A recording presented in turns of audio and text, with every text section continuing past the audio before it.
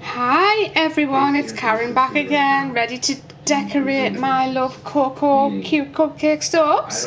And Maria, I remembered you sent me these, so I'm going to pop these into them today. And they look much better than my red roses, which are half the size of these. I wish we could get them this size in the UK in every colour possible.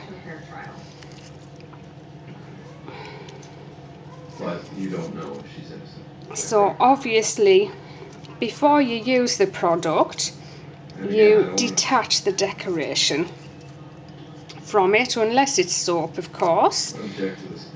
But these ones have a note on to say to detach the decorations.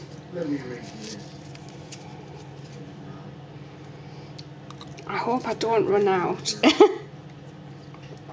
Watch, I bet I end up with one that doesn't have a flower in it.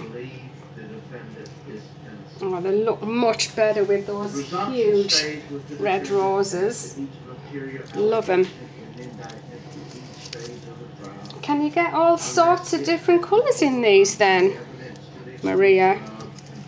Would be nice to know. If there's a website maybe that I could order them from, I'd love to know. Or maybe you just buy them in one of the shops or stores, as you call them, over there. Wow, look at that. The perfect amount. Brilliant. So obviously here we go again with my glitter. All cosmetic glitter, of course.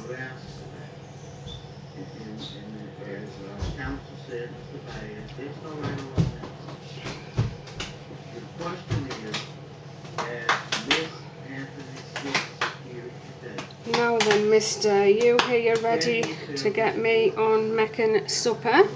No, I'm just coming to tell everybody about the PS3. You're just glad it's all back on today, aren't you?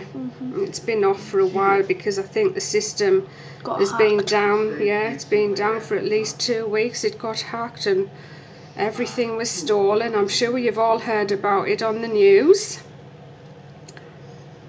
I'm not talking about very French game. So some of my gold as well.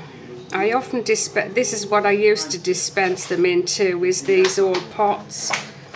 But I think I like them better in the salt. Oh, I can't remember what How long's the meat been on for, Mum? Oh, it's been on since about 1, so it'll be nice and tender.